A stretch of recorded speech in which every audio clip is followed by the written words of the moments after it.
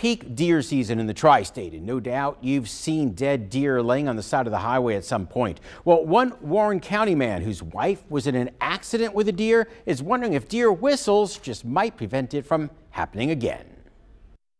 This amazing video from Michigan shows how quickly a deer can dart out in front of you. Oh my God! In this case, a snowmobile took out the animal. Have you seen deer? Oh yes, we have a lot of deer. Closer to home, Jim McHugh says his wife recently hit a deer, causing more than $12,000 damage to her car here in Warren County. 1 minute she was driving, the next there was a deer looking at her through the windshield. So he decided to buy a set of deer whistles, sold at hardware and auto parts stores for as little as $10. I don't really know if they really work. So would a whistle on your front bumper really have any effect? Well, we tracked down a professor who a decade ago did an extensive study of these whistles and on whether deer could really hear them at all.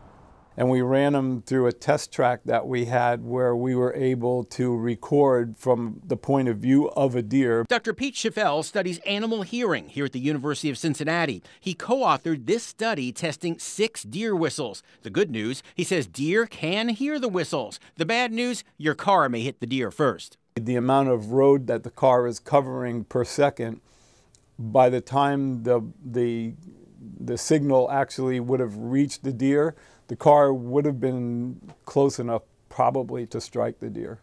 No university study has ever proven that whistles prevent deer accidents. Bob McHugh, though, says it can't hurt. Oh, I'm willing to give it a try.